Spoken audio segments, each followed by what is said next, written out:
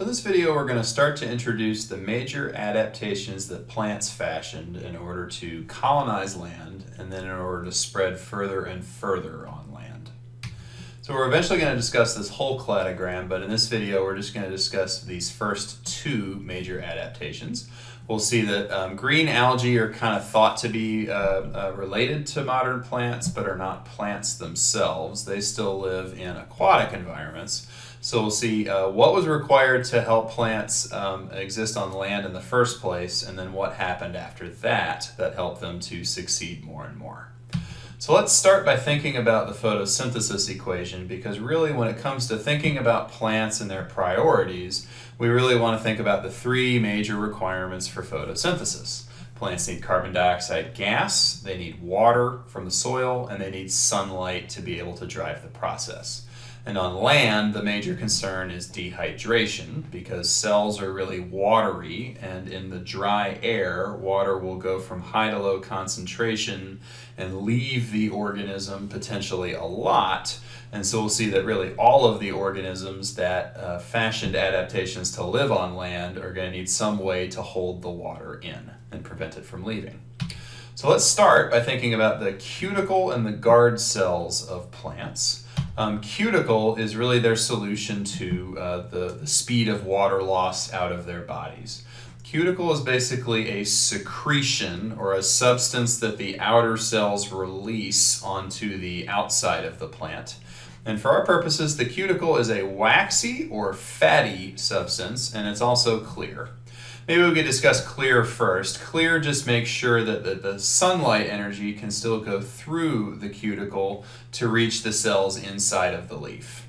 So clear is important, but waxy or fatty is also important because that also prevents water from escaping so easily.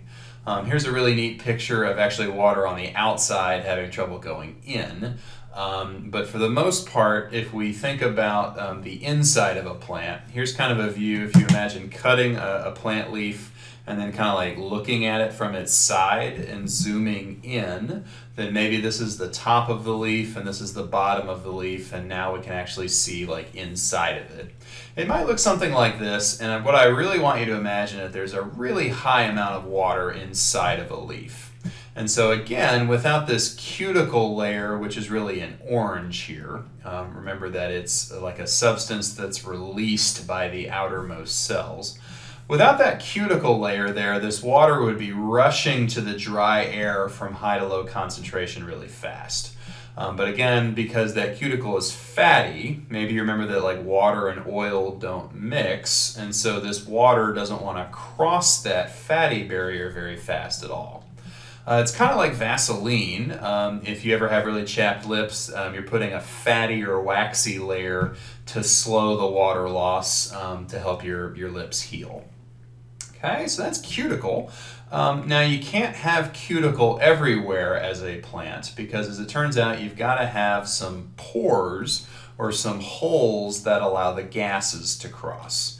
Remember that you not only need water for photosynthesis from the roots, but you also need carbon dioxide gas to come in, and you need to be able to let out the oxygen gas that you produce as well. And so we call these pores in the leaves, very small holes, stomata. But the problem with stomata is that if you're letting in these gases in and out, you're also giving a chance for water to escape. And so again, the potential concern of plants is, what if they're losing too much water? Well, the solution is that they also have these guard cells around their stomata pores, and those guard cells can protect against too much water loss.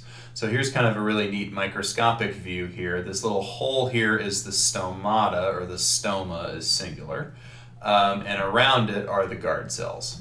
And again, the idea is that if the stomata control the gas exchange, then the guard cells can make sure that you don't lose too much water because they can actually close. If my hands kind of here are the guard cells, then they can close the stomata to really slow down water loss, and they can open back up to allow gas exchange when the plant kind of maybe gets more water from the soil.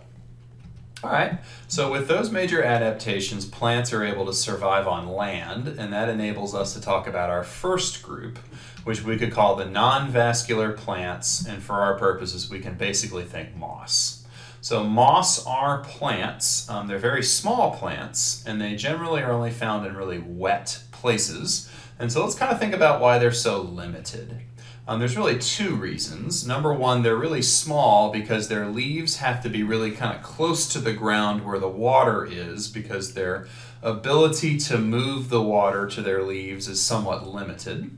And then the second reason that we're going to see with both of our plant groups in this video is that in order to sexually reproduce, just like their aquatic ancestors, they depend on water being around in order to carry the sperm from one part of the plant to the egg in another part of the plant, or from plant to plant.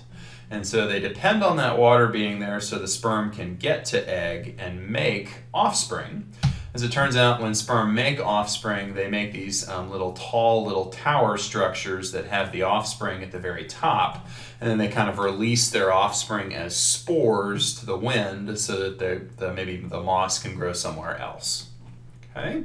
But that's a major reason why you won't find moss in dry places, because if they don't have that water, then they can't reproduce sexually. Okay, so let's talk about our one more major adaptation in this video. Let's talk about this vascular tissue. So that's something that moss don't have, but all of our other plant groups, as we're going to see, do have. For our purposes, vascular tissue is just kind of a set of tubes inside taller plants. Plants can grow taller with vascular tissue because essentially these tubes can carry water long distances up to the leaves, and they can also carry sugar that the leaves make through photosynthesis down to the rest of the plant. And so we're going to get taller plants with vascular tissue that can now compete for the sunlight that they're trying to get to for photosynthesis. Okay, so let's think about a plant group that has both land adaptations and vascular tissue.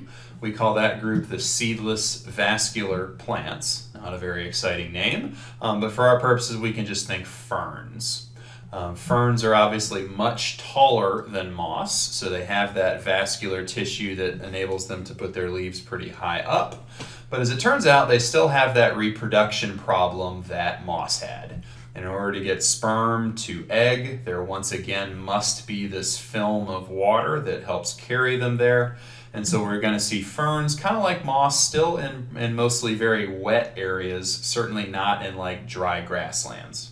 Okay, so we're going to see that in future plant groups, there's going to need to be a better solution to getting sperm to egg than just relying on water being present. So we've seen the transition to land, and we've seen this water restriction in both of our early plant groups.